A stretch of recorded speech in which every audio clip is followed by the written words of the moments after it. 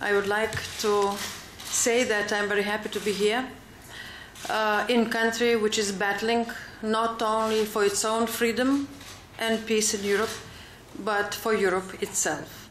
Lithuania will supply Ukraine with military aid to help fight insurgents in the east of the country.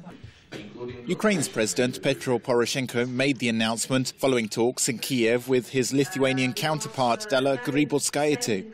It remains unclear if Lithuania plans to provide weapons or follow the lead of the US in donating non-lethal military equipment to Ukraine's armed forces. Both leaders agreed to hold future joint military exercises in Lithuania. Ukraine will receive all support available to Lithuania and what Lithuania has. Ukraine has pressed NATO countries to provide weapons to help it defend itself against attacks by well-armed militants.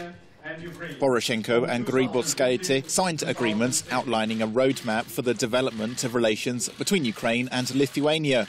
Both countries aim to cooperate in the fields of defence, information security, military and state reforms over the next several years.